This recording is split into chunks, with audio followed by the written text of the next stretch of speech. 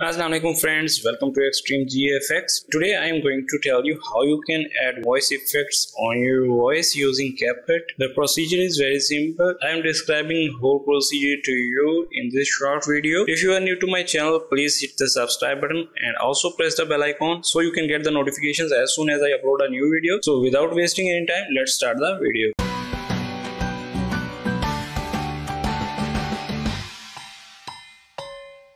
First of all, you need to open CapCut and just you need to select new project.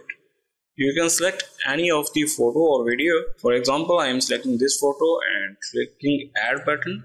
You need to click add audio and after that you need to click voiceover. You need to hold this button and record your voice. I am recording this audio for the testing purpose only. Click OK and drag it towards right. You need to adjust your image. Okay, I can select my recorded voice and I can apply voice effects from here.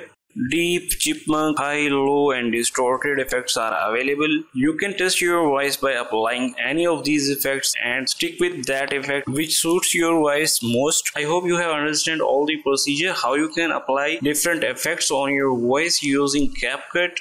If you found this video helpful for you, please hit the subscribe button and also press the bell icon so you can get the notifications as soon as I upload a new video. So meet you in the next video. Till then, take care.